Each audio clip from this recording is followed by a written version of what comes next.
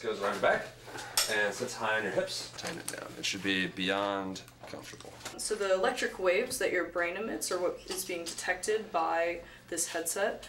And this paste is just going to kind of help that connection. 60s futurism like 2001. But this isn't a sci-fi movie or experiment. We can control it with your mind. For Yehuda Duenas, this is his thesis, called The Ascent, for his master's degree at RPI. The EEGs are reading your brain signals, which are electrical impulses coming off of your, emanating from your head. By harnessing your brain waves, you can levitate your body. You are this sort of power conductor, and your ability to, with your mind, affect all of these technical elements in the room and create this intense light and sound.